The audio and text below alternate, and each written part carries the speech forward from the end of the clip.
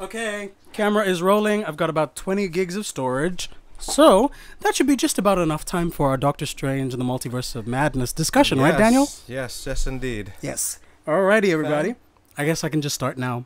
Yeah, we're kind of in a rush today, and we started quite late because of a work thing. Not that work is bad. We love work. It's just my fault for not doing the work. So, let's go. Let's begin in 3, 2, 1, 2, 3, 2. Oh, okay, let's go.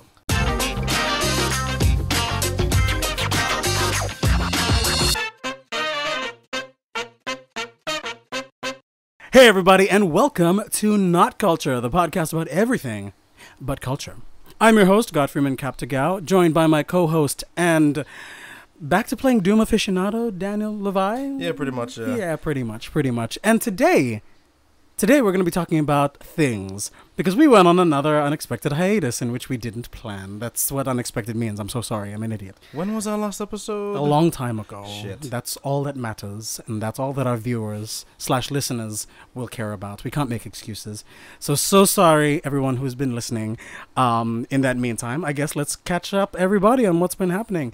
Dan, how about you? How have you been doing? What you been up to? What have you been places to? Where? What have I been places to? Well, no, nothing really. Still living in Palm. Nothing else has really happened. I think the elections got deferred. I think that's what's happening. So, yeah. It is a thing that's been happening. Things are happening a bit later. Also, there may be an alcohol ban. I'm not sure if it's confirmed. God, yeah. Throughout the entire election period. So that's, if I'm not mistaken, according to the article that we saw in the paper, May 14th up until May, June, July ish. Oh god, that's the whole of June. Can you pull it up again? You have your phone. My phone's recording. I forget where it is. I sent it to the group. But if you are correct, that's the entire month of June. Yeah. And we've got a lot of people who have their birthdays in June who are very upset. Wow, who are very upset. Suck. Yeah. Because now they're only in lieu of this alcohol ban, the only thing that they can do is like go to the expensive bars where they have to like dress nicely and get harassed by people for, just having fun. That's probably what's going to happen. Very expensive drinks too. Okay, so the story says nationwide liquor ban. Police Minister William Onglo plans a 3-month liquor ban to be imposed during the election period from May 12th to July 19th. 29th. July 29th. Yeah. In a letter to all governors, he said the liquor ban would prevent trouble during the election. The impact of alcohol-related offenses can trigger something bigger around the city, he said. 3 months is a long fucking time.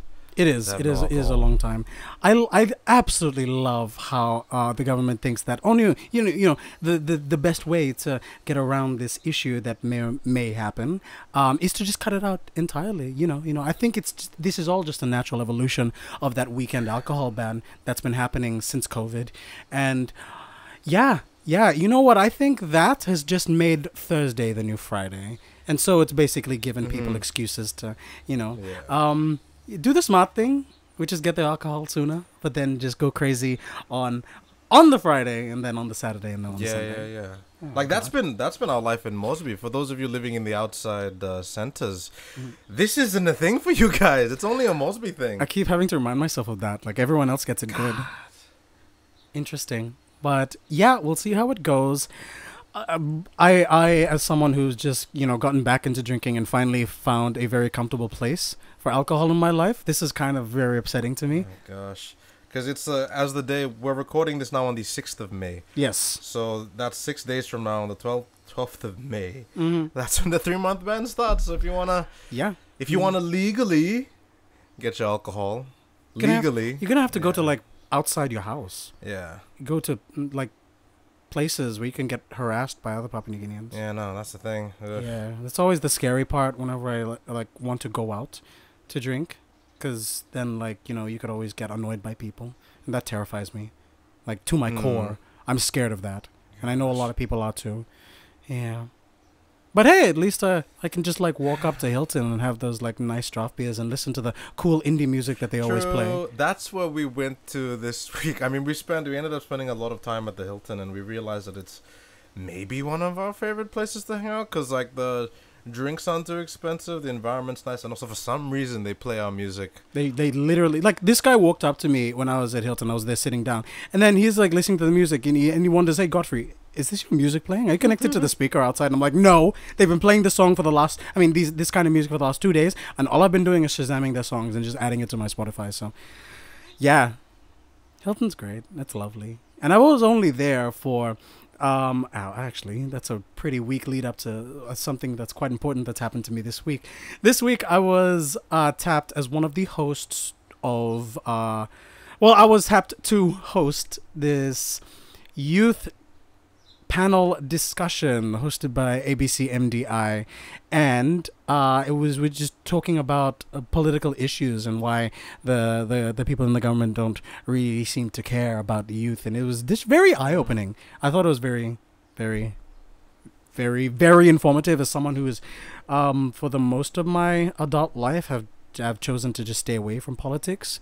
And I thought it was just very informative. I don't think I've ever learned so much in such a short time. Because as the host, you're supposed to... Well, as one of the hosts, Kenneth, right? Kenneth Pombo, PNG for Reals. He was the other host as well. And it was fantastic.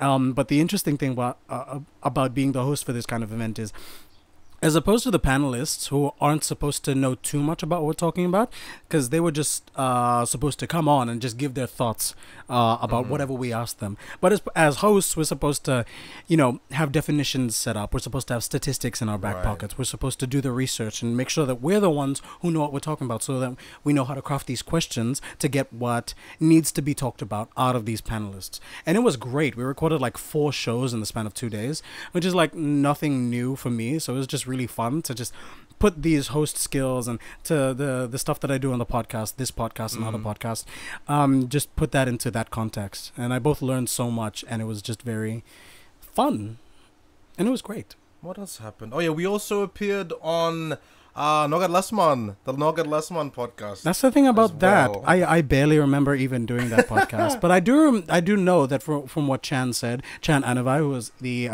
co-host, co-producer on it as well. Yeah, he was one of the guys who interviewed us along with Matthias MK Yoba, and they basically interviewed us about whatever was on the top of our heads, and it was great. But I also can't remember anything from it. I'm interested to see when it comes out, because I'd like to see what I talked about. Hopefully Yabel tells us that it would be out sometime this weekend, so that's good. But just a forewarning for everyone who's listening to that podcast, I was actually a lot of things that day. I was sleep deprived. I didn't sleep at all the day before. I was also incredibly and extremely drunk. I don't know if anyone else picked that up, but I was also in the middle of cooking. And the night before, I had an existential crisis. Oof. Yeah, so it was a good day, I think. Everyone else thought it was good. I wasn't, like, when you say you were drunk, it wasn't, like, stumbling over and I had to carry out of the car to where we were recording. Please. It was, like, you were functional. I'm never that drunk anymore. I'm never that drunk anymore. Like, it wasn't that bad. Yeah, okay. Like, I was functional. You're intoxicated. I wouldn't say drunk. Okay. Like, oh. Okay. Yeah. No. Fair enough.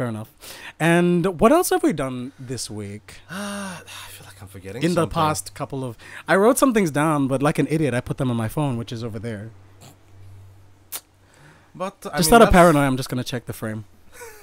I think just off the top of our heads, that's what happened. But I think I mentioned to Godfrey earlier this week that being a part of these things and not necessarily being responsible for the shooting or editing is quite nice. It's very liberating when you only have one job to do. It's nice.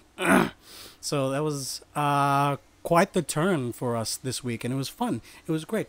And what else did we do today? This week, I can't really think of anything else apart from we went to see Doctor Strange in the Multiverse of Madness.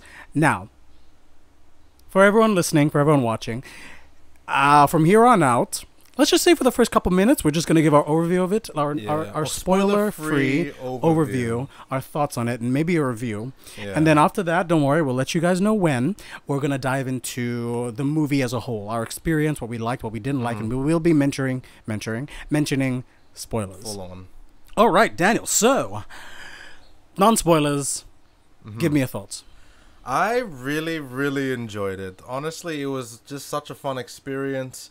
If you're not familiar, the director was the director who directed the Multiverse of Madness was none other than Sam Raimi, the man behind Spider-Man's 1, 2, and 3 with Tobey Maguire. So if you're a fan of his work and if you are familiar with his work, you'll definitely see a lot of familiar shots, familiar camera pacing, the way he just filmed things. It was very nice. It was very refreshing to see because a lot of the editing and camera work that goes into a lot of these Marvel MCU movies do tend to seem kind of samey, and they do tend to seem like they're carrying a sort of style and aesthetic. But seeing Sam Raimi have his hand behind the camera was very refreshing, and it reminded me of the old Marvel movies before the MCU was a thing. Yep. And also just to mention, the guy who did the music, it was Danny Elfman. So it was both Sam Raimi and Danny Elfman again. So both the editing and filming and the sound design, the way the music would swell in certain moments, it just felt like you were watching like the OG Spider-Man 1, 2, and 3. It just had it had a similar feeling in terms of when the music would come in, the dramatic moments, the camera work, the zoom in. It was pleasant. I enjoyed it a lot.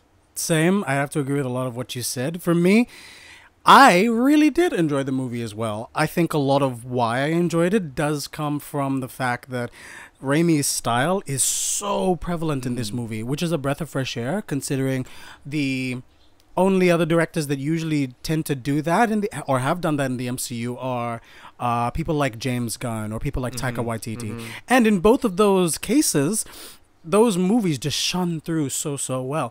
But the interesting thing about this movie is that it is a sequel to a movie that someone else directed. So there are bound to be some inconsistencies in that regard. Whether those are good or bad, that's completely up to you. But because both of us are fans of Raimi's work, this was definitely a plus for us. In saying that, this is really Raimi's movie for about 90% of it. There is still Marvel DNA in it. There is still tonal Marvel DNA, especially. That's what I want. That's the point I want to make. But for the majority of this movie, I did absolutely enjoy it. But this is also non-spoilers. We want to make this known to a lot of people going in to watch it that it does actually get quite heavy. And what I mean by heavy is okay, you got the guy who created the Evil Dead franchise. You've got the guy who directed movies like Drag Me to Hell. You've got the guy who also directed a movie, the first Spider-Man trilogy, who in those movies balanced tone really, really well in terms of emotion and in terms of serious moments that may or may not involve horror. So the point I'm trying to get across here is that do expect some actually terrifying and scary scenes. Be careful when you're bringing children into this, because honestly, personally, speaking as from me and Dan, who come from backgrounds where we've seen a lot of horror movies, we are quite desensitized to this.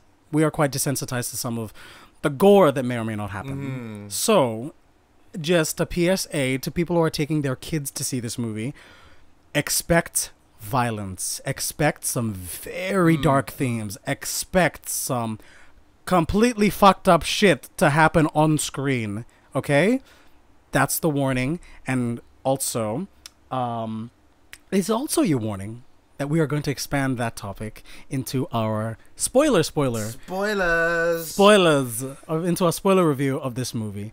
Where to begin? Wow. Oh, sorry. Yeah, no, this is your final. This is your final warning. Sorry, we're gonna go into spoiler territory here. Sadly, there aren't any forgetting spells like that in No Way Home.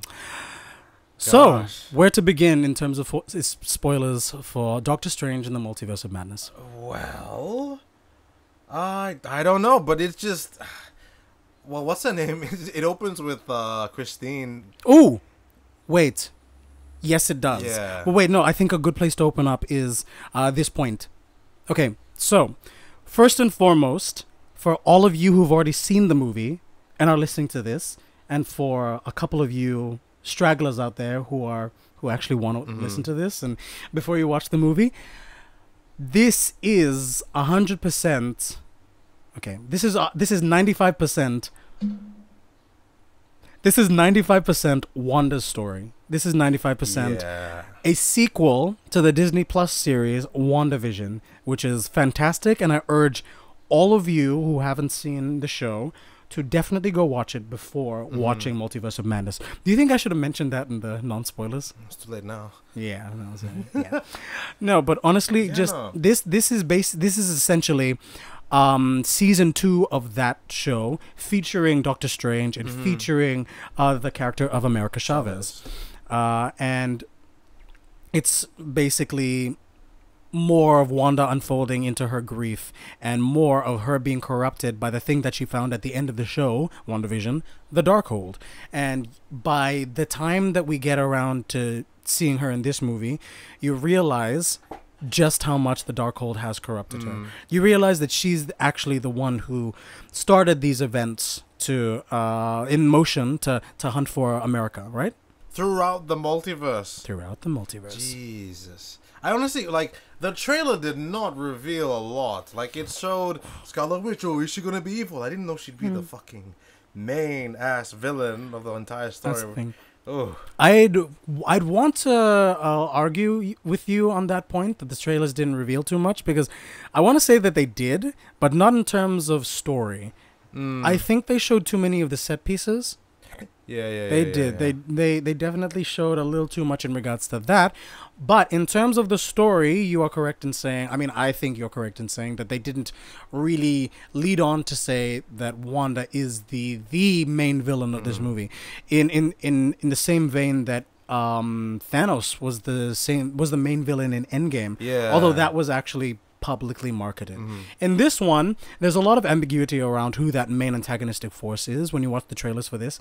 But then when you go see it, you realize that, oh shit, it's actually Wanda who's doing all this crazy messed up shit, who's doing all this violent, fucked up, incredibly amazing messed up shit. Like I said, me and Dan are how would I say, experienced horror movie watching veterans, so it's kind of this kind of shit we are absolutely here for. I absolutely loved it.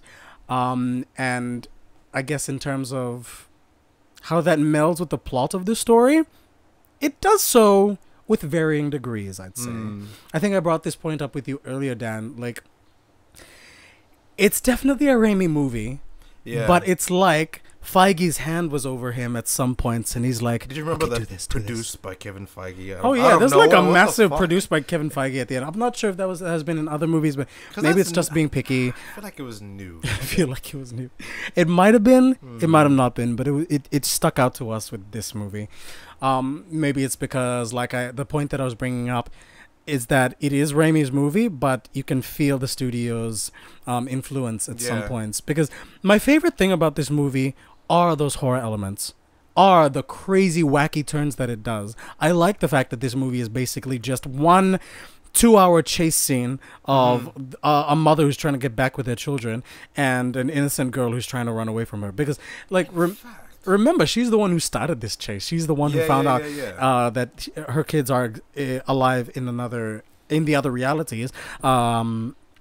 Again, you need to watch WandaVision to be a little more comfortable and to be a little more well-versed with that fact. But, like, goddamn, I liked that angle of it. And I do like the twists and the turns and the messed up shit it does to, you know, point out the fact that she is an unstoppable force. She is that antagonistic force. She is the Scarlet Witch in this. And you understand what that means by the end of this movie, good or bad. And that to me was where the movie shined the most.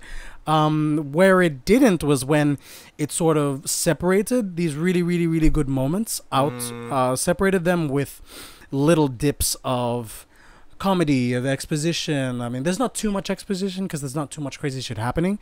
They kind of just, you know, do the thing where we have to get this thing in order to do this thing, and to do this thing we have to use it to combat this thing. You know, it's just a lot of replace variables, X and Y's. There's a lot of, like, rule explanation, but not really lore explanation, which I appreciate. I like that. Yeah. They didn't.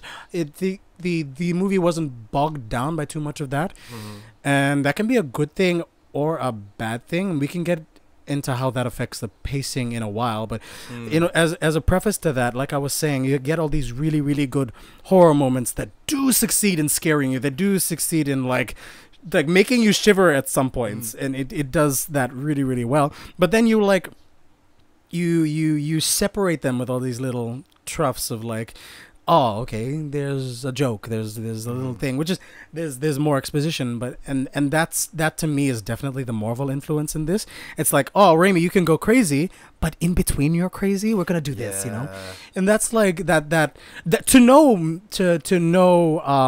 extent does that like make the movie worse and worse. It's the difference between making a movie a 9 or an 8.5 instead of a 10 that it could have been for me.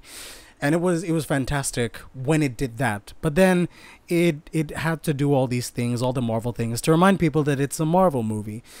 And then we get to an issue like the pacing, which was like a really big issue to me in the beginning, because you get that really big sense of, oh, they're really trying super, super hard to get to a certain beat in the narrative. They're trying to make sure that people understand this in order to get to this point, so then the rest of the movie that can happen. It's just like it feels like that. It's one of those points where, okay, let's do this first, but then let's get to the fun part. You know, it feels like that at some point. I feel like it slows down right when Wanda is introduced. Because to me, I feel like that's when like the real conflict of the film is introduced. Yeah. They're trying to make sure that everybody understands the conflict here. And as someone who's seen something like WandaVision and who understand, and as someone who understands her motives in that show really, really clearly, when you bring her into this, it's just like, yeah, okay, can we get to the jumping and the universe hopping and everything and all the fun parts that I am here for? And I mean, it feels like that around that like part of the movie. But I also want to like bring up a counterpoint to the point that I brought up, and I want to say that intro scene with the fight with the octopus monster. I loved it. Best monster fight scene in any MCU movie I've seen. In any. It was so well done. It was so well lit. It was so well shot. The pacing of that fight, the pacing issue we just discussed, you didn't feel that in that fight. Yeah, honestly, because it felt like, at that point, it felt like it was doing a lot of things at once. It was catching up people to Stranger's story. It was catching up to the fact that this is the universe now. This is what's happening in this world. And more importantly, it was introducing the audience to Raimi's style. That, to that point, this scene in the movie carries that out to, I think, that point the most. I'm finding it hard to word this, but what I'm trying to say is it shows that it reminds you straight off of the bat that Sam Raimi is directing this. This is his style. This is how he shoots. This is like the simple shots where it's zooming up onto him on a balcony, zooming down to stuff on the street. That stuff it's so reminiscent of Raimi that to my mind, and correct me if I'm wrong, anyone listening or watching, that I don't recall this or a shot like that ever being done in any of the Marvel movies before. That might be saying a lot. I might be completely wrong, but this, as soon as that happens, to Dan and I, to people who are very, very well versed with Raimi's filmography and how he shoots, it's at that point that we realize that this is a Sam Raimi movie. And again, I go back to those points where Raimi's stuff in this movie is what shines, you know, the horror elements, and there are lots of horror elements. We can get into those really quickly, but just addressing that issue with the plot and the pacing. I want to say that and the story to some extent, they're the weakest parts in this movie. And when I say the weakest parts, I mean like they are the least polished. They have a lot of polish into them. You can see that they are there for the purpose to push this style along, and they're there to act as a vehicle for this style in terms of the viewer watching this. And it's a good thing that when you look at it like that, I think. And I think if you look at it like that, you get the most out of the movie. If you stop thinking about the things and the plot points in the movie, and you carry the single point that, oh, it's Wanda trying to get her kids back, and it's Strange trying to stop her from killing this kid. Right. That's basically like what you have to remind yourself of. And then you'll have a blast of a movie. What was I going to say? I was going to say something really, really... But now I forget. And now I feel like an idiot. Oh gosh, that was a really good point. But no. I think carrying those points in, you're going to have a blast with this movie, honestly.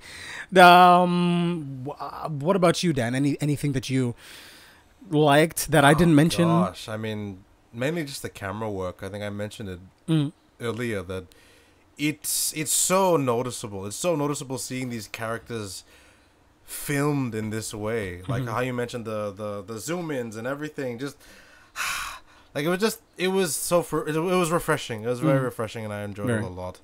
Just it's and like you said, I can agree with that. I can agree that the story, yeah, it's a very loud bird. Sorry, the story is not necessarily the strongest. I wouldn't say it's the center of this movie. Yeah. It's not. It's not.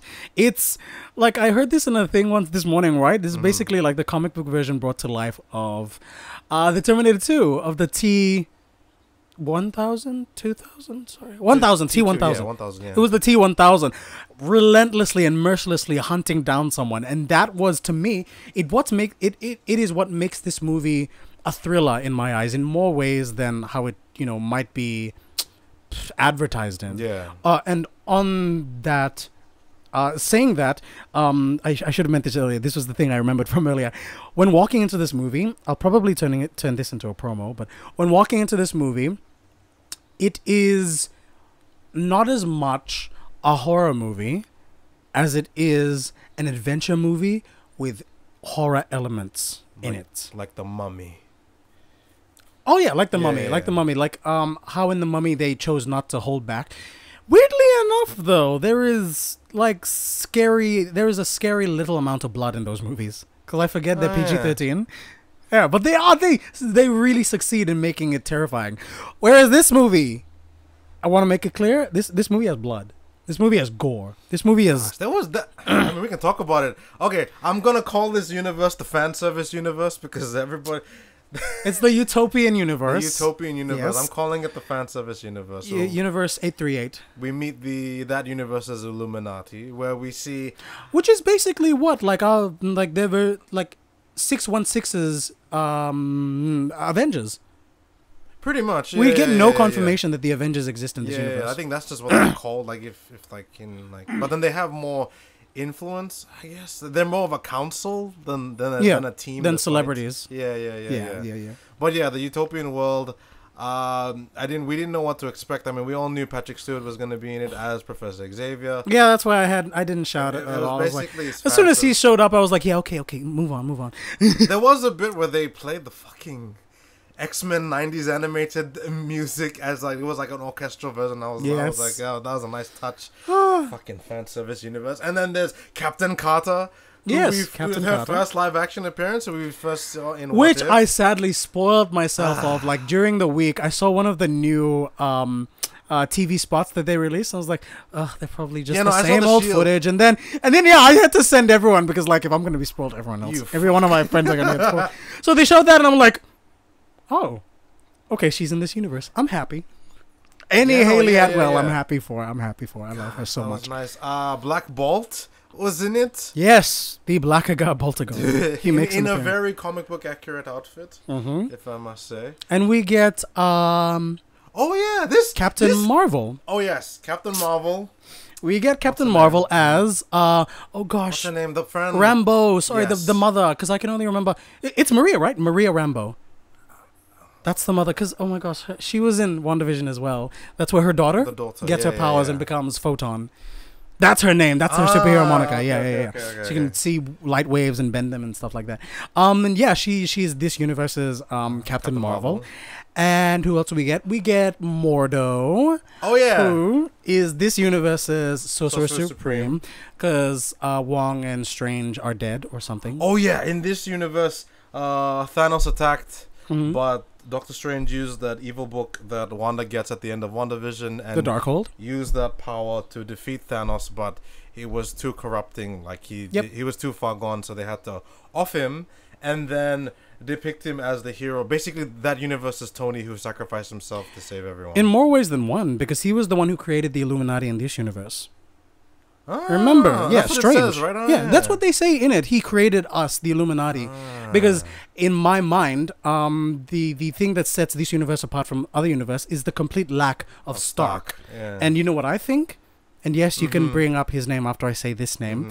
I think that the corporation, the Baxter Foundation, right? That's the name. In this universe, which I know everyone listening right now just had like a backflip of their little nerd brains. Sorry, they're not little. We have big nerd brains. We have big nerd brains, yes. But the Baxter Foundation took the place of Stark Foundation. Yeah. And instead of pushing weaponry to sell to both sides of a war, they pushed science and innovation. And that's how this universe got pushed along so much farther than 616 with Stark and selling his weapons. So that's why I think that Strange in this universe is filling that Tony Stark role, sacrificed himself here in order to save their universe up from Thanos. And then we get introduced to the smartest man on Earth. Well, this Earth, who turns out to be, do you want to say it? Fucking Mr. Fantastic. Who is played Reed by, Richards, who is played by fucking John Krasinski, of all people. This fan art that has just come to life. Yeah, we did a backflip in our seats. God, that was the most surprising. Because nothing was leaked. I mean, we made sure not to like spoil anything for ourselves. Yeah, absolutely. But it wasn't like the major leaks of freaking when Andrew and like there were all sorts of rumors that Andrew was gonna come back as Spidey and all that. No, but this came out of nowhere. This was like, this is an equivalent to Matt Murdock showing up out of nowhere in No Way Home. Yeah, I saw leaks of that, but I didn't think it was true. I wanted it to be true, and then it turned out to be true. But this, I had no preparation whatsoever for any of it, for what was happening. There's a point in the movie where they mentioned the Baxter Foundation, and I was like, and I was confused because I'm not well versed in the Fantastic Four. I was, being a fan of like Marvel movies and the MCU, I'm conditioned to them name dropping things and them not really leading to anywhere. Yeah. So when the man himself steps out of a portal, I was like, what the fuck? Oof. Okay. I swear to God. Yeah. And then you know what happens? 10 minutes later, they all die. Wanda literally obliterates them. By blood and gore. Her body in this universe with like Evil Dead camera, and then it's oh my God. Just so good. Just that entire sequence, so good. She basically uses the Darkhold. She Evil Deaded her alternate self to go to a facility and murder the Illuminati to get this child, so then she can open a portal to her own children. Sorry, her other self's children. Other self's children. Technically, hers never existed, but yeah. And I think if you're still listening at this point and you're scared about the violent and gory bits, it's at this moment in the movie where you probably want to cover your child's eyes.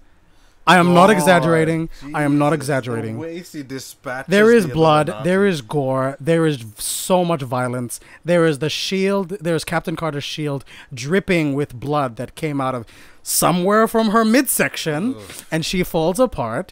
Captain Marvel gets crushed by a statue of herself. Was it herself? I can't. It looked like her. Mr. Fantastic gets spaghetti-o'd. Oh my God. And Black Bolt shouts a hole through his head and collapses his skull in his costume because Wanda takes away his mouth. Jeez, I got flashbacks to like The Boys. Yeah. When I saw that scene, I was like, oh God. The season 2 heads floating stuff. Jesus. Wait, you haven't even seen season 2? I haven't seen season 2, but I'm familiar with how violent it gets. There's a lot of heads floating stuff. There's more? There's way more. God. And it's the best. So yeah, and at that point, it's at points like this where, like I said in our spoiler-free stuff, that me and Dan love stuff like this. We were just not expecting it, nor were we prepared for it. Yeah. So it was very shocking. And yeah, I went to sleep last night with the scene of her dispatching them one by one in my head, and I was like, damn, you do not want to mess with her. Gosh. At this point, she's definitely the Scarlet Witch.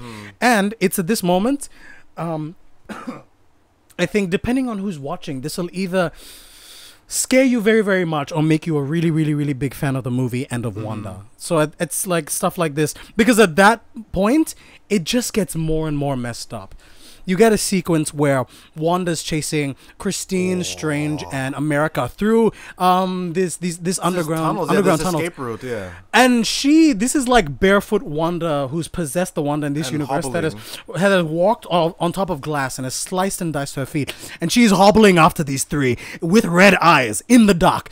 And that was terrifying. Oh my god, this scene lasted like what, a max of 3-4 minutes? Oh yeah. And then it was short, but like it was executed so well because you got someone like Raimi who understands the tension, fucked up shit, and messed up, and horror, and it was done so well. And then they get to this point where they get to the thing that they're chasing, and then I want to bring up the fact that going back to the point we made where the story and it's what do you call those things MacGuffin. that?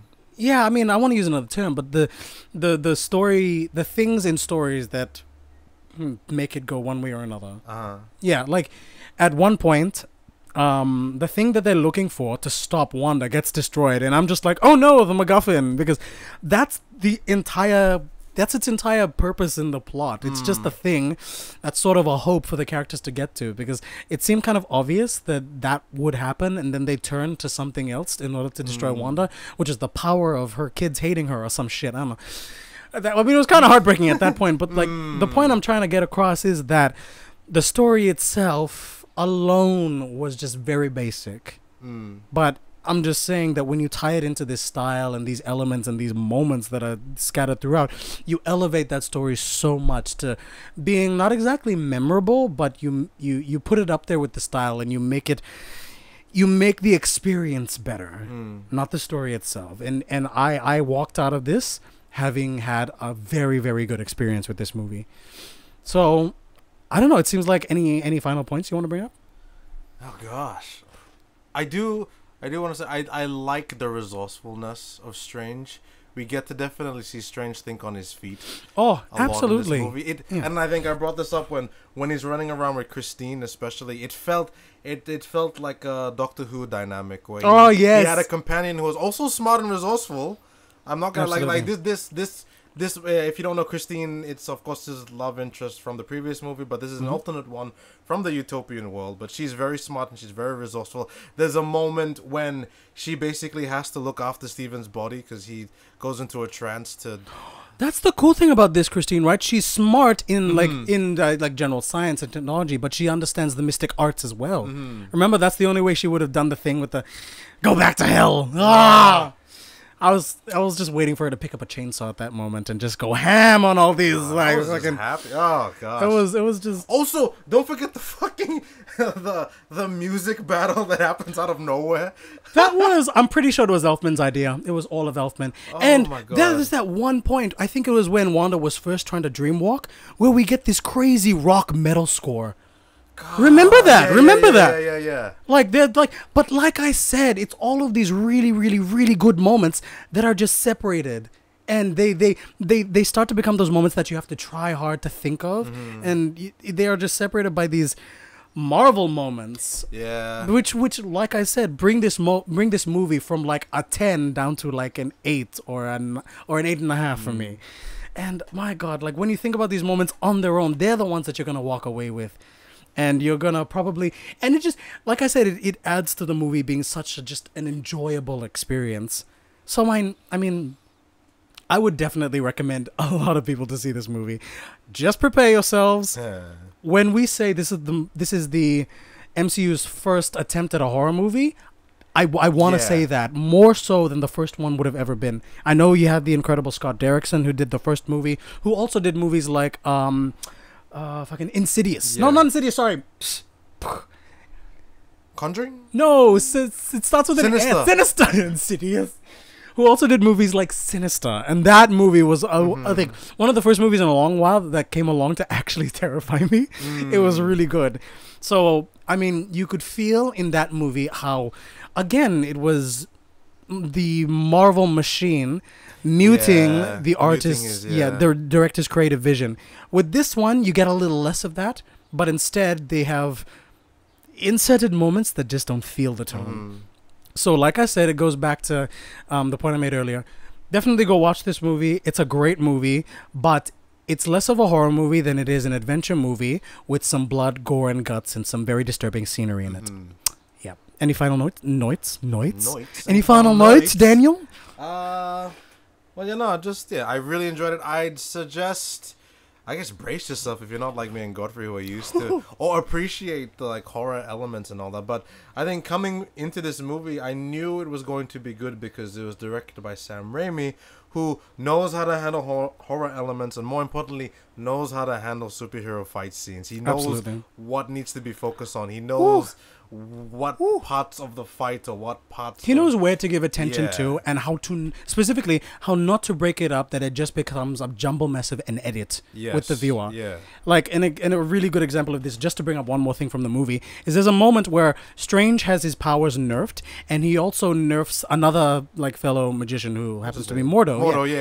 And they just happen to have they have to like break out into a fist fight where they're basically hand-to-hand combat, and then we get reminded of two things: of the fact that, narratively speaking, Strange is actually quite good at martial arts, not just mystic arts, and we also get reminded that Raimi knows how to shoot a hand-to-hand fight scene with I wouldn't say like superpowered people, but with people who are well versed in this stuff. And that again, that's another example of a really good Raimi moment that gets separated by Marvel moments. But again, I think you'll definitely have a lot more fun with this movie when it gets into its mid to second half, because you feel so much of the first half is a lot of setup to deliver upon that multiverse of madness, universe hopping feel and thing that they're marketing to do. Obviously, the trailers are all marketing to do. If you've seen most of the trailers, you probably have a taste of all of the, what do you call it? The set pieces, the action set pieces in the movie. Kind of has a cheesy ending, but I liked it. The Defender Strange winking corpse at Chavez was a little okay, but I liked it. But again, I want to call that a Raimi moment because it was fucked up, and he knows how to turn that. That's an Evil Dead moment. That's an Evil Dead moment, and but definitely, if you want to appreciate this movie a little more, watch some of the Evil Dead movies. Watch some of Raimi's movies. Watch the Spider-Man. Watch Spider-Man 1 and 2. God's sake. You'll recognize, if you're familiar with Spider-Man 1 and 2 or Evil Dead, they're shot-for-shot recreations, basically. You'll also recognize another old man who makes a small cameo. It's not Stan Lee, but he's someone who's been in almost every Sam Raimi. Well, actually, every Sam Raimi movie. Was he in Drag Me to Hell? I don't know. I'm pretty sure he is, but Bruce Campbell makes an appearance and does his whole possessed hand fighting himself. And it's just the old man still got it. Absolutely. But I guess that rounds out all of our thoughts for Doctor Strange in the Multiverse of Madness. Ladies and gentlemen, it has just started showing at Paradise Cinemas. Go and have a watch. We definitely recommend it. But like we said, brace yourself. There's a lot of things in here that are not or have not been in any other Marvel movie. To some, that might be a winner. To some, that might be a really bad thing, an unexpected thing. But we'll let that decision be made by you, good listener. And right now we're going to launch into a break. And when we come back, we're going to talk about a topic that is very, very, very, very dear to my heart and to anybody else's heart who has been ever ridiculed by the public. If you want to know more, stick around for after the break. Thank you.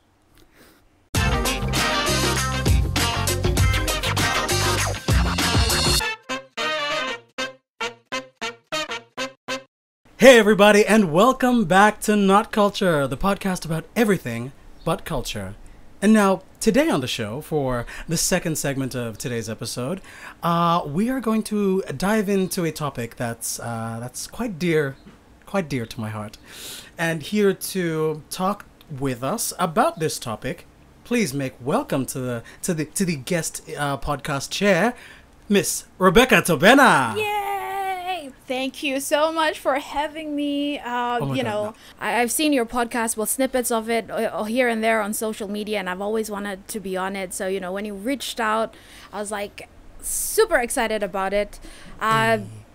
Most of what I do is usually like online on social media, and sometimes I receive, I wouldn't say backlash, but so many opinions about how I present myself. And it's just something that I've come to deal with, since it's always been like that growing up, especially from a different socioeconomic level in PNG. Yep, so understandable. yeah. Well, thank you so much for coming on to the podcast to talk about this topic that's dear to my heart, and I hope it's dear to all of you, because I finally want to fucking address it and, just bring it up, because I don't think... I'm a very firm believer in, if we do not put a light on something, it's going to be forever ignored. If we're going to treat something as a taboo subject, it's going to remain a taboo subject, because, by its very nature, it's not supposed to be talked about. And for some reason... this is, at least in my head, it seems to appear as something like that, where people just don't want to talk about it. They just sort of shit on people who do this. Yeah. And sorry, I should have probably prefaced this with the actual topic, or at least, bring it into my understanding. So, today we're going to be talking about the perceptions of Papua New Guineans towards other Papua New Guineans who do not have a quote-unquote local Papua New Guinean or that accent. PNG right? accent. Yeah, that PNG accent. And so my understanding of this, if I want to just break it down further, is what is the fucking problem that local Papua New Guineans have with other Papua New Guineans who sound white? Who sound like, they've lived abroad for a while, or who sound like they're, quote unquote, trying to sound like they're from somewhere else, or trying to sound white. And that's always been like something that's pissed me off ever since I first received backlash for this. And that might be complete shock to some, might be shock to no one, but I first got this backlash when I was in high school because of the way that I talked like this. It was very... it's gonna make my hands hurt, my mouth hurt if I keep saying quote unquote, but it's like I kept on getting shit for sounding like a white person, basically, growing up, and to this day I still get it, and I want to get, and Dan, from you as well, I want to get your opinion on this. But Rebecca, this is why I brought you on. Yeah.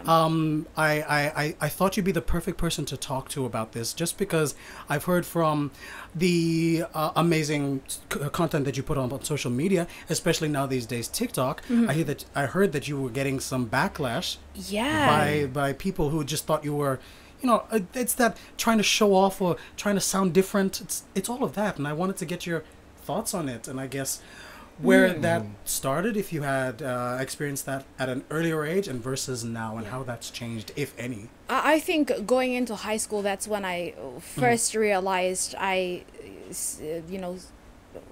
was different with my accent compared to my classmates, because I went from an international school, an IA school, to somewhat, it was also a private school, but still a whole lot of other Papua New Guineans were there, and I sort of spoke different. But, somehow everybody got used to it. It went to a point where people thought, like, my mom married some white guy. That's probably why I sound like this. But, I just want to throw a funny story in. Yeah, sure, please. While I was studying in Turkey, I had friends from other parts of the world. And one of my friends, he's Ukrainian. He once told me that I was the whitest black person he's ever met. Oh gosh.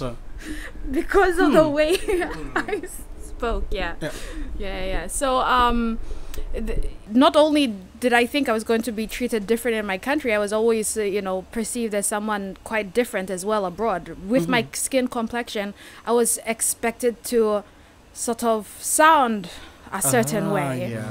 So but I guess the first time when since high school, I don't think it was really a big deal, but coming back and going on social media, and I do sound a whole lot different compared to when I was here many years back. Some lady on I guess she saw one of our videos, us going live on our radio station, and then she just goes on, just comes in, and she's like, what are you trying to pretend to be? Speak with a PNG accent. Oh my God. We're not Americans. We don't pronounce our R's. Oh my God. And then she it was something along the lines of like, I'm mixed race, but like I sound more Papua New Guinean. Like I'm a real Papua New Guinean. Jesus Christ. Oh, okay. Okay. I was really taken aback by this, just her comment. And then, of course, there were other people who added on as well as I made videos addressing the issue, saying that I was putting on a forced accent, that just be a Papua New Guinean, you know, stop trying to be somebody else. But I can't help it.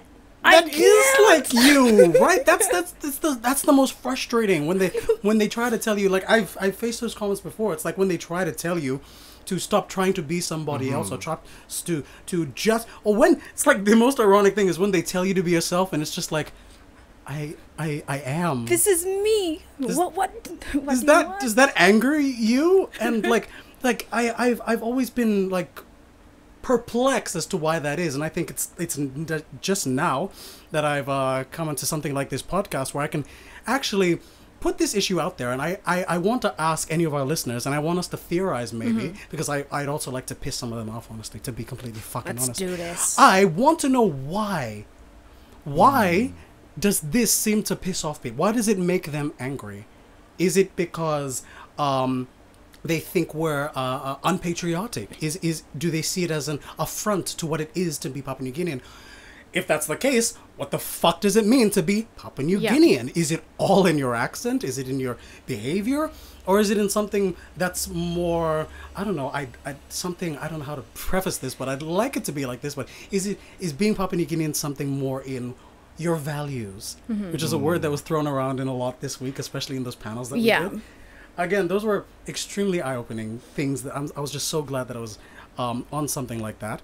Oh, and sorry, ladies and gentlemen, the first segment that I mentioned that I was in a youth discussion panel where we got youths from around the country, around, or people we knew, to come in and talk about their perspective on voting and politics and the current election year. And Rebecca was actually one of those people and one of those youths. And she brought on some really, really interesting topics from the perspective of a content creator. And we thought, you know, with a conversation like that, it's extremely important to get everyone's differing opinions. And it helps a lot more when everyone is just from so many different backgrounds and fields. So I was just saying, I really like what you brought up, and I thank that. As someone who comes from the same sort of background, content creation, it was really just nice to have someone else there, probably on that same train of thought. So, sorry, I kind of diverged a bit, but I just really wanted to mention that. But yes, let's get back into this topic. What do you think, guys? Why are they so angry at us? I have a theory. I have a theory that if it's an accent that's anything other than an Australian accent, people have a problem with it. Why? Maybe because to them it makes sense. What do you... Okay. I feel like because it's a former colony, and because Australia is so close to the country, it would make sense for Papua New Guineans to go down there and come back up with an accent. Even though I know that, you know, people still do cop shit for having an Aussie accent. They but do I feel like, so much. But I feel like, I mean, what do you think? Do you think do you think there's a bias towards, not towards it, but like do you think there's accent. More? Do you catch more shit because you have a more American sounding accent than an Australian sounding accent? As someone who has been called out for having a, I'm sick of saying this, quote unquote, American Australian accent, I can only say that for myself. I have had a meme made after me. Wow. I'm kind of wearing celebrity. Like I shared it a couple days ago on my Facebook. It was just so funny. It was so I can only speak you know, from my perspective. I think honestly as a one, I wouldn't really say the where matters so much for me, just because I do have that particular accent. It's not a completely bogan accent, you know. I don't speak like I've just got off the boat from Australia or something. No, but I just speak like this, and I've just gotten flack for that particular accent. But speaking of someone who's been the person for some reason that some people come to me to complain about people with accents, I do find more of that flack is directed to people with Australian accents who are Papua New Guineans. It's like it's that common story. It's just like, oh, I had a friend, she stayed in Australia for like 2 weeks, and it's like, oh my god, it's a coconut, you know. Like no, I do think that sometimes those people who just go to Australia for a couple of weeks and come back, I think sometimes they do exaggerate their accents sometimes. Like sometimes but I don't know. Everybody has different experiences. That's the thing. So who knows? But with having like an American accent, or should I say quote unquote, because God. I mean, you do what you will, girl. I'm not really that. I'm just been what is it, conditioned to do that. But yes, it's like it's expected. If you're gonna have a white accent, it has to be an Australian accent. Why America? It's just too far. Like do you want to pretend like from I don't know. That's it. That's really, really. I don't know how to answer your theory. I mean, I see the merit in it, though. I see why he's brought it up, because there is some. I wouldn't say that I'd agree with you. There's more or less, but there. I mean, there is less. Is that what you were trying to ask? If there's less shit thrown at people with Australian accents than there is at any other accent? I mean, that's just what that's just the theory. Like, I wouldn't believe. Oh, is it that way? I wouldn't agree, but I do know there's this imbalance of shit being thrown at people, and I think the kind of accent you have really does dictate how much shit gets thrown at you. Yeah, I think like my theory would be that sometimes Papua New Guineans don't like different when it's coming from other Papua New Guineans. What's that thing like? Oh, you're supposed to be like this because you're from here. Yeah, like we're from the same place. Why do you want to act different? I mean, we can take it back to how jealousy is really. There's so much jealousy, especially in our own places, like our own provinces back home. Like family against family. Everybody wants everybody to be on an equal playing field. Nobody wants somebody else to be too successful. There's just this that's what I mean when I say that Papua New Guineans don't like different when it's coming from other Papua New Guineans. So does that mean that we associate different with success? To that extent? That's what I'm picking up here, because people, the way it seems to me is like people don't like it because they're trying to act like they're better than everyone else. Or at least they Did I touch a nerve? Or they think that you're trying to act like you're better than someone. Yeah. But you're really not. That's just how you sound. It's just being yourself. Yeah. Do you think it's like there's a sense of that going on? I think so. I don't know, but like it's wise to probably talk to somebody from like some educational institute, probably like UPNG or Unitech. They've got this SOMS what is known as SOMS, right? I know what that is. Yeah. Have you heard of it? When people like the students that come from like disadvantaged, quote unquote disadvantaged backgrounds. I want to say disadvantaged, but they not coming from a family with high economical status. So when they go to university, it's quite difficult to take care of themselves. So they take care of each other, and they call SOMS because it's short for Somalian refugees. Yeah. Have you never heard that term before? I've heard it around, and I've heard it explained, but never to this extent. So thank you for that. Yeah, that's a thing that sounds very insensitive, but okay, alright. But some students are really proud to be part of this this SOMS community, because once they graduate or they get a job, they're really proud to say like we came from this situation, and I think what I saw with the UPNG issue last year, when the girls were being harassed, and then they tried to talk about it, and then you had a whole community of guys and girls coming up speaking against it, and the backlash started from the SOMS UPNG page. Like there was a SOMS page there that said, why are you branding all men this way? But obviously it wasn't about all male folk in UPNG.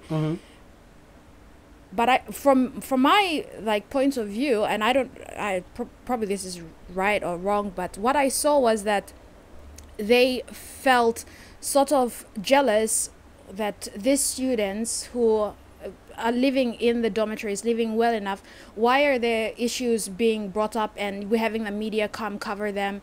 And when they're talking about these terrible male students who so happen to be from that particular group in university, they thought that it was a whole attack on them. It was a social attack, right? On class and status instead, rather than it was just what it appeared to be, harassment, sexual harassment. Interesting. So wow. That's another thing to take into consideration. I think that some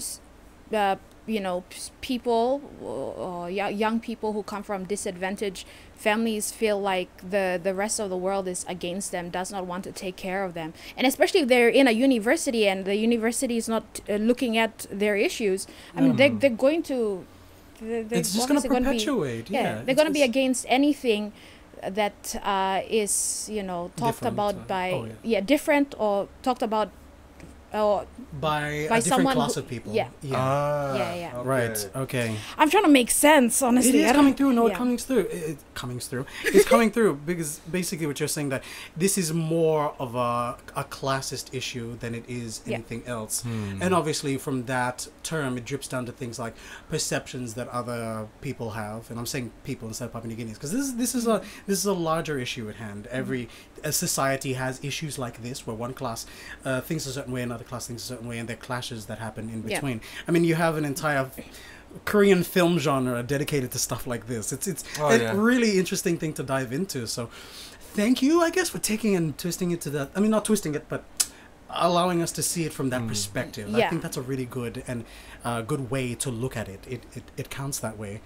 But then I guess the issue from that is when I guess when it takes a larger scale is when it stops being such a community thing, and then things like the media come in and then turn into something else. I mean, in cases like, I guess in terms of what the point that I'm trying to bring up with accents and all that, I don't think it'll ever go that far unless someone themselves is in the media and is in the eye of the media. Like, let's say he's hosting something like I have or like you have. That's that's when it starts to turn into something else. And I just think that at that point it just starts turning into, I don't know. No, hate crime is too much of a harsh word. It just becomes harsh. It just becomes hate. It just becomes bullying. It just becomes another form of bullying. And I guess when it's on that scale, how do we treat it and how do we, I don't know, combat it? And I guess to get to the root of it, why does that happen like that? Is it just an extension of that class issue? Is it because someone's in that limelight and they're being all posh and they're being all fancy and they're being all in the camera and look at me, I'm better than you? And is that why the Papua New Guineans are like, fuck you? No, you're the same as me. Stop doing that. Stop. No. And then that's why they get pissed off. Like, I guess that's what I'm trying to bring up here. It's exactly that, because I received that from people face to face as well as online. But the thing is, the more we talk about it, and I was happy that I talked about it more, because a whole lot of Papua New Guineans came up and they were sharing the same stories. Like, I was receiving a whole lot of backlash for my accent, but I cannot help it. And I'm like, okay, so, I'm not the only one. There are a whole other Papua New Guineans out there, and we just have to exist and just show people this is how we are. We're still Papua New Guinean, even though we sound different. You just have to deal with it. Just deal with it. We're still PNG. Yeah. That's it. I think that's a really good way to think about it. Just remind them all that we're still Papua New Guineans, and we if anything, it's just I think I want to shift this just for a little while to terms of how personally my upbringing shaped the way that I speak.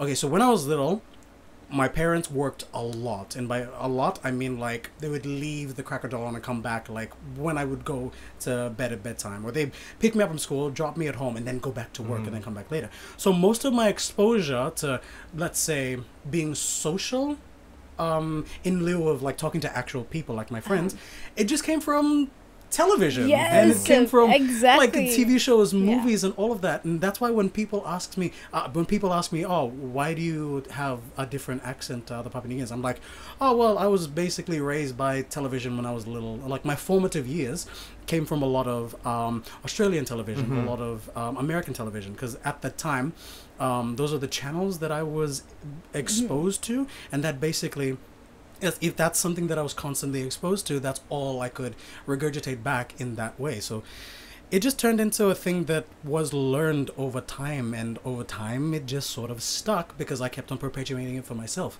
It may shock you both, but I was not that much of a social child. That is very shocking. No, I just stayed home a lot, and I just loved watching my TV and watching my movies, and like to an extent that has influenced me in more ways than just my accent. I am now such a big fan of movies and pop culture and music and television and filmmaking that I would really like place that all on because of those years that I was exposed to it, and because of that it made me realize, or it made me grow up with more than just the accent. I now have that method of thinking like a filmographer, thinking like television. Like you go with me to a movie and I'll be like, oh, that's a good shot. That I can see that match cut. I can notice that. Like you go with either of us to a movie, we won't shut up about this shit. Technical with you guys. That's the thing. That's the thing. We can barely just sit down and watch a movie and just enjoy it. But coming back to this topic, it's like my upbringing was because of the way that I talk, but it also, inspired a lot of other things that make me who I am. And so that's why it pisses me off to no end when people come up to my face and tell me, what the fuck are you doing? Just be yourself. Okay. Oh, I'm like, okay. You want me to be myself? And I'm like, oh, I had that so much growing up and going to school. It was so annoying. And then I guess, I don't know. Do you guys have similar stories to share before we go on to the next topic? No, it's the same with me. I grew up with television. I was raised as an only child. Parents were working always. My best friend was the TV, and that's how I got to learn to speak. And I think I witnessed this yesterday, and I think it's true that the TV or films whatnot can influence how little kids speak. So my little cousin, he's in preschool right now, or he goes to some school, some primary school at where is it, Gerlo, someplace, anyways. Yes. So this little kid still speaks Tokpisin, but when he wants to speak English, totally different accent. He's very animated also, and I love it. This was the first time I met him yesterday, and he comes up to me. He's speaking Tokpisin, but when he comes up to me and he just looks at me and he's like, "You look like a witch." I was like, straight up. Oh, you gotta love the honesty of children. And he's like, your face, your nose, like really enunciating his R's. Your nose is very big. You look like you're a witch.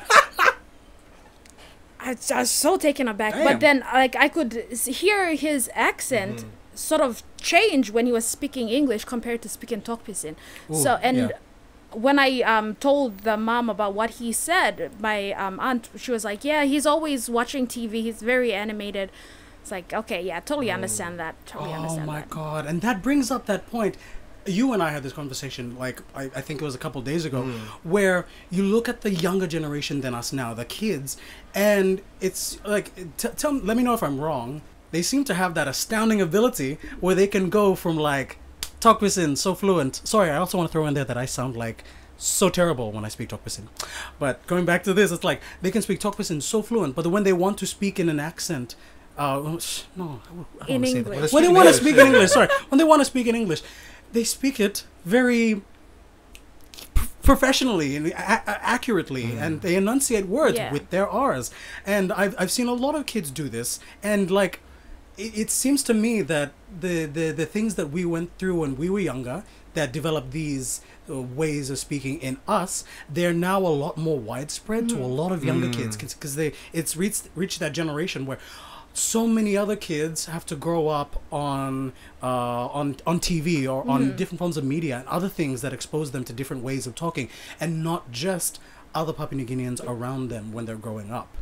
Like, right? Yeah. You get younger kids who just speak. I saw there was this video on TikTok, this little 3-year-old American kid, but she's got a British accent because she keeps watching Peppa Pig. Oh.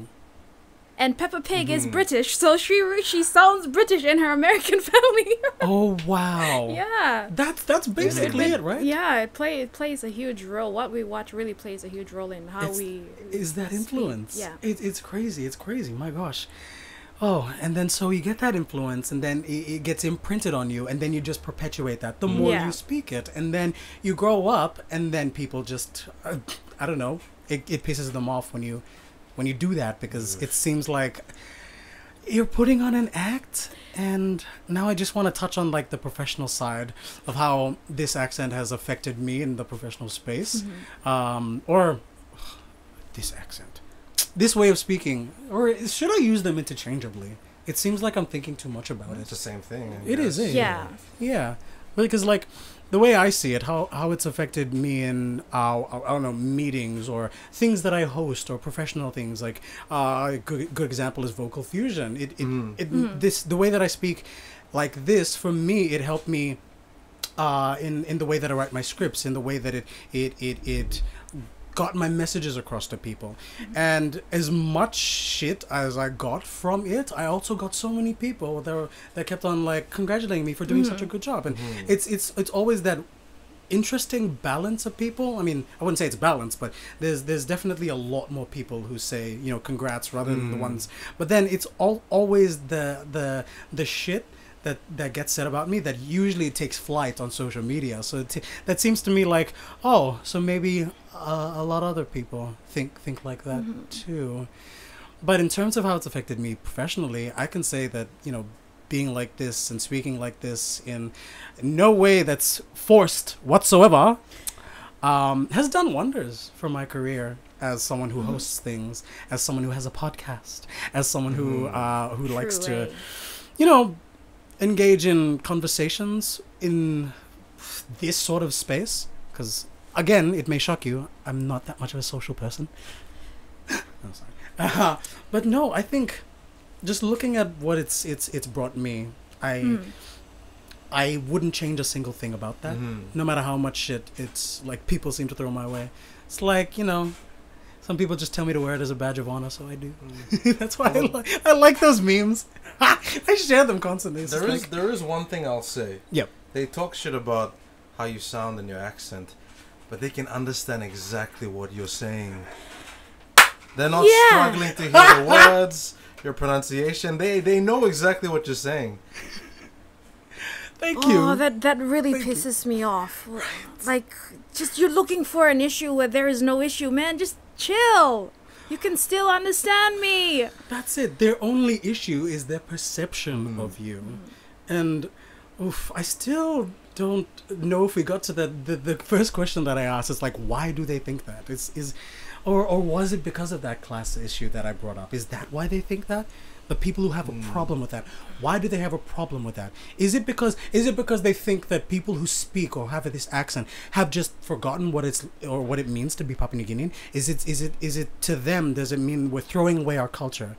Is that why they're so upset? Like, that's what I want to get down to the bedrock. And I love that you guys are here to theorize why, but this is also as much as a question it is to you as it is to our audience to reach out and answer in the most civilized way possible. Please, ladies and gentlemen. Yes. Please. Yes.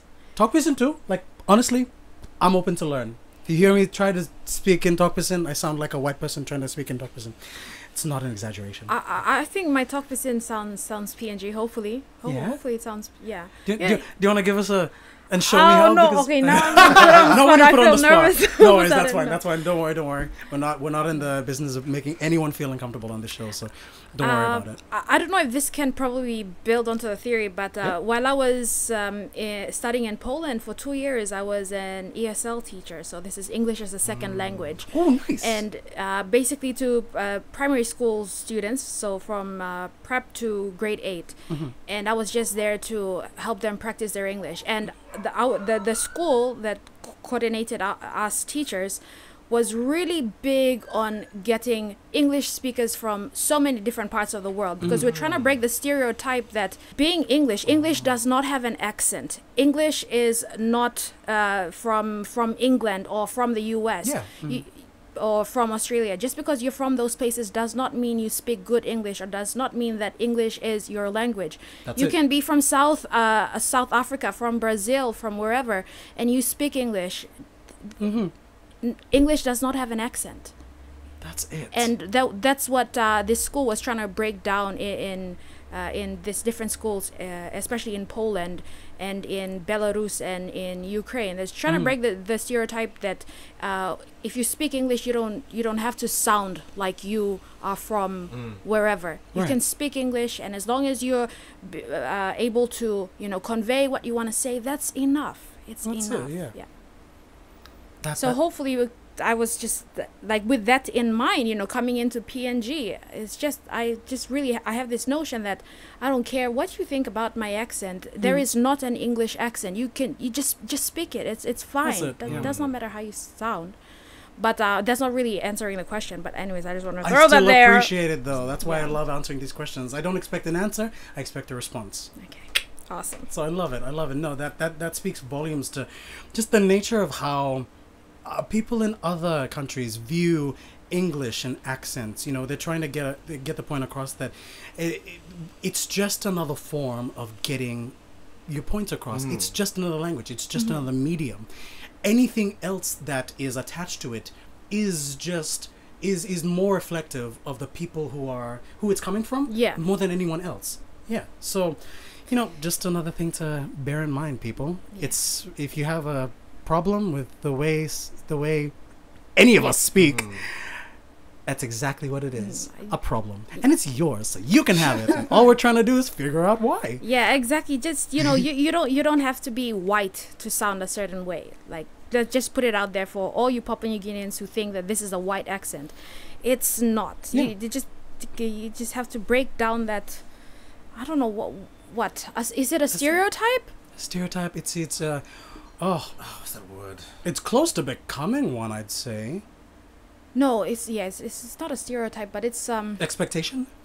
Yeah, well, it's an expectation, right? If you are, you're dark black skin, whatnot, you have to sound like you're from some place that is not native in English. But English is one of our national languages, right? So we are technically native speakers. Yep.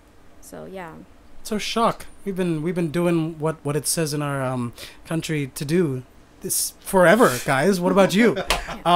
Sorry. Yes. Like I said. Sorry. I should say this is not targeted at anyone. This is really just trying to find out the people who have a problem, why they have that problem. But as I said, if you do have that problem, it is indeed a problem that you have. Yeah. Not us. But if there's anything I'd extract from that is that if you want to educate us on why you might have that problem, that in no way is trying to harass us or belittle us, let us know. We'll be all ears.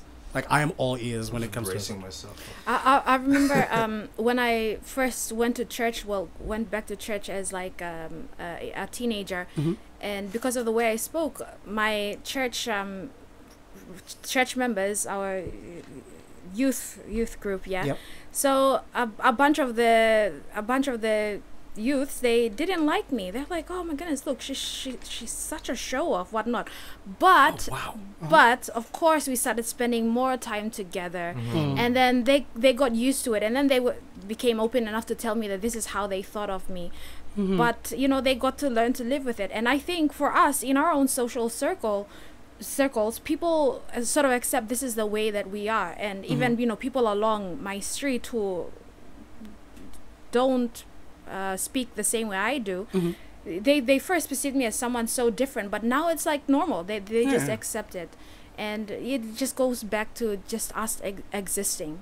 They will soon realize that you just have to live with it, deal with it. This is this person. That's it. And that's the point that's such a good point, I think, if we're good with that to end on, because I guess the main takeaway from this is that just because people berate us about the way we speak, we're really not going to do anything about it. I mean, if anything, it just solidifies whatever values that we have in being ourselves. You know, the more people tell us to be ourselves. Shock, we're still gonna do it. I mean, what are you expecting, honestly? And I think it's just because of that virtue that I think right now, in today's landscape, I feel like I want to say that it's a little more acceptable than it was, say, 10, 15 years ago when we were in, like, high school or, like, lower school. I feel like it's gonna age out. I feel like as we get older and as more generations come, they'll sound or speak in a way that reflects the media that they consume. So. Yeah. Absolutely. Which doesn't sound like a PNG accent because there's not a lot of PNG media out there that perpetuates the local Papua New Guinean accent. So you can't help how they sound. That's just... I think my issue is that I never really have an issue with people's accent. It's more or less their command on the English language. If I can understand what you're saying, then I don't really have an issue with it. But if you're fucking up and you don't know how to speak proper... like, I'm not saying speak with an accent. I'm saying speak... you know, with proper grammar usage, and if you're trying to use a phrase or a term, use it correctly. That's all I'm asking. That's only when I have an issue with someone whenever they're speaking. I think this might sound like that I'm attacking people, but that just made me... Sorry, you want to say first? Because I feel like this will just be shitting on people, but I'm really not. And it just makes me think of all these long-ass articles that we see in certain papers that are just using so many, like, 5 kina words that are, like, 8 syllables long, and then none of them are spelled correctly, or none of them are used in the right context, or they just throw it in there because they to me, they want to sound achieved. They want to sound that intelligent. And if this offends anyone, I'm sorry. It's just an observation. Read a book. Oh my gosh! So definitely a very loaded conversation. But I think has everyone just aired out their thoughts on the subject? Because, I think I have. I feel a lot better. Yeah, I think I'm still going to air out my opinions if people come back to me, but so far I've not had any backlash on my TikTok page, so nice. People are getting used to me speaking like this, so it's great. That's it. Just gotta be you, and then people will eventually get the message. Yeah, exactly. Oh, it's like when they tell you just be yourself. Why don't you fucking accept me? Huh? Yeah. That's it. Or that question sometimes, if people, there are days when people ask me, they tell me, be yourself, and I'm just like, I don't even know what myself is sometimes. Oh God, it's like, they inadvertently gaslight you, and it's just like, that's the worst thing. It's like, who are you? And I'm like, I don't know. Who are you, ASAP? Oh God, it's just, and it starts to get terrifying to that point where you start to almost, like, the most terrifying thing is when this happens so much, and this has happened to me sometimes when I was little, where I used to try change the way that I speak. I used to not go out to talk to people anymore. I think it's because of shit like this. It's why I became an introvert. It's just because when I tried to be myself around people, they're like, ew, a retard. And then I just went back into my shell. That's so sad. It is sad, and I hate it, but it forged me into the person I am today. So I can't do anything but thank them for it. So thanks. Thanks to the haters. You brought me this far. Yes, I love it. Oh. But I guess that brings us to the end of our conversation. I think, I don't know. Usually at the end of the podcast, what we do is we just go around the table and we talk about any new music, any new books, any new TV shows or movies that we've been watching. Just because it's a nice way to decompress. Okay. So just talk about anything cool. So, Becca, how about you? Any new music, this is probably sure. I'm sure that probably your listeners would not know what I'm talking about, but there's this like really cool TikTok sound that's trending. Ooh, and sound. But it's so, I don't know, it's so stupid, but then like, it's is it so a song cool. or a sound, or is that the same thing? It was a sound that turned into a song, and it's like trending. It's got like close to. Okay. I think like hundreds of thousands of like videos down to it. So it's basically this guy in his 50s. He's doing an interview, and then the lady who's interviewing asked him like, "Oh, you were rapping before?" And then the guy's like, "Yeah." And it's like, "Oh, can you give us a snippet?" And then he starts rapping, and so they decided to just add a little bit of music into it. And then like it's a whole dance to it. It's like a thing now. Yeah, and it's like my money don't jiggle jiggle, it flows. I want to see wiggle wiggle. If you find it, just put it on. Like, Okay, I'm gonna try to find that. I'm gonna put it here when I edit it because that sounds really fun. Can you remember any of the rap that you did? My money don't jiggle jiggle, it folds. I like to see you wiggle wiggle, for sure. It makes me wanna dribble dribble.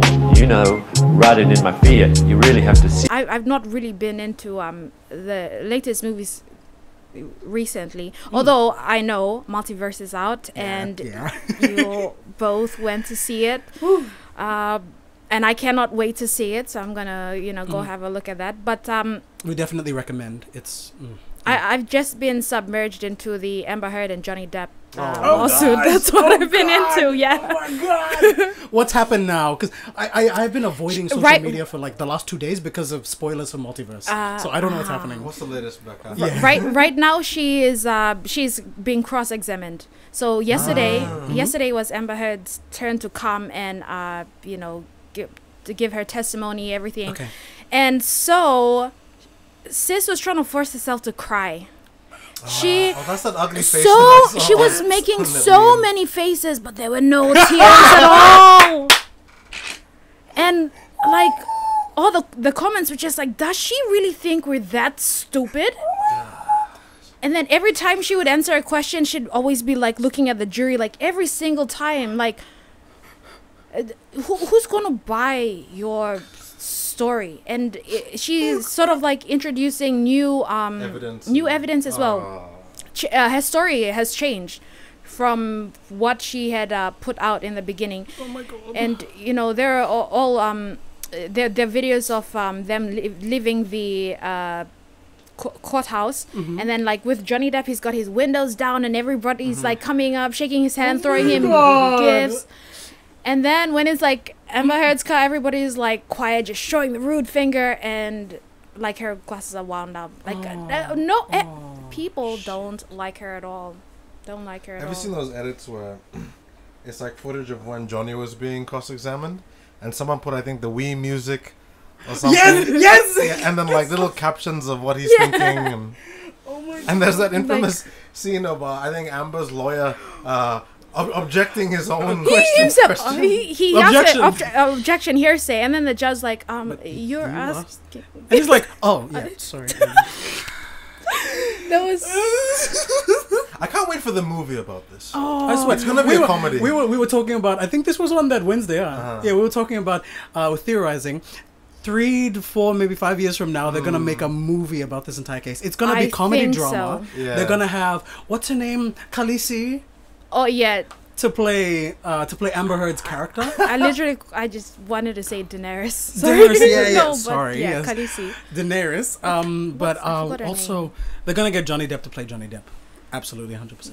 Oh, Absolutely. Nick Cage to play Johnny Depp. No, sorry. Or get Nicolas Cage to play Johnny Depp. Oh man. Full on support of this. Yeah, it's so yeah, she's being cross-examined today. So I cannot wait what's going to come out. Like I'm waiting for what the lawyers. The memes. Yeah, Sorry. the memes. What the lawyers are going to be like asking her, and it's such a shit show, and I'm like here for it. I mean, she got what she asked for. Yeah, she really thought like Johnny wouldn't do anything about it. Like nah, and the Aquaman 2, what is it again? I think I heard about that as well. The petition on Oh yeah, I've heard that. Yeah. to get her removed or something. Yeah, How many millions now? Change.org, 3.5 million recent, like this late updated today. It's not impossible to do it in post, because that's what they did with I forget his name. If it was Chris D'Elia or Anthony D'Elia, I can't remember the name, but when they replaced the pilot, yeah. They did something like that in the movie. Army of the Dead. Army of the Dead. It was a Netflix film, but they had a character that they shot all his scenes for. But then when they were about to release the movie, so many of these like nasty allegations came out to him. Yeah. So they basically had to edit all of his scenes out and then refilm them with a new actor. Damn. And they did that really quite well. In Like digital post, they didn't call back the actors to refilm scenes. Wow. They replicated the lighting and everything, the shots, and then compositing and everything, and just fit her into the movie. I didn't even realize she wasn't actually there until it was like until I watched a breakdown of the VFX, and then I learned, oh shit, she wasn't like on set. The new actor that they got to replace the old one there's so many scenes where they're interacting with each other, but it turns out that actress never even spoke to anyone on the movie. It was crazy. So like, it's possible. We get that it's possible. And in that also, I also heard that there was something going around that in the next Aquaman, all of her scenes were cut down to just 10 minutes. Like, they're trying their best to cut her out. Yeah, I've not seen that. Like, one thing I got from this, there was this executive from Disney, that came up, and he basically said, like, you know, Hollywood, we have no problems with, like, drunkards and druggies because they're just everywhere. But when it comes to, like, domestic violence or anything like that, then we take it very, very seriously. So if they're going to be cutting down Amber's scenes, or probably just, like, take her off completely, like what happened to Johnny Depp with Pirates of the Caribbean. Now he's lost all faith with Disney. He just never wants to work with them, no matter how much money they throw at him. Good. Yeah. Good on him. And Warner Brothers, because they also kicked him off of Fantastic Beasts. Oh yeah. Jesus, no. He needs that independence. I think he just needs that distance from the industry for a while now, because the way they treated him is just heartbreaking. Yeah, I mean, when she first came out with all her allegations, I just couldn't believe it. I was like, so slimy. It didn't make sense to. And she's the one. She's actually the one with a history of domestic abuse, abusing her other partners. Yeah. Compared to like Johnny Depp, who's never had any issue at all. Never. Jesus, I swear to God, if gaslighting was a person, her name would be Amber Heard. Yeah, that's the one.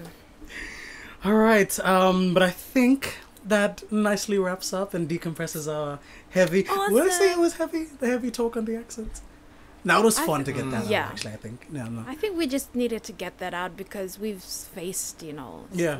Absolutely, and there's value in that. But thank you so much for coming onto the episode today, and thank you for joining us. Thank you so much for inviting me. It's no worries at all. If anything else comes along, if you're doing anything cool, please don't hesitate to like jump on back off. I mean, you do live quite nearby, so anytime you want to. If we need like if there's anything on social media happening, because we're not well versed with new social media. When I say new social media, like in TikTok. Okay. I have an account, but all I know how to do is just post stuff. I don't know how to make it go places. That's the thing. But yeah, if we have any other subjects like that, we would love to have you on again. Sure, I'd love to come. Like, it's no problem at all. Yeah. Yay. All right. Well, thank you so much. And thank you all for listening, ladies and gentlemen. This has been Not Culture, the podcast. Not Culture is a podcast that is brought to you by myself, Godfrey Mankaptigau, who hosts and edits it, and Daniel Levi, who sits there and looks pretty. Yay. We release episodes whenever we release them, because we're honestly trying our best to work on a definitive release schedule. But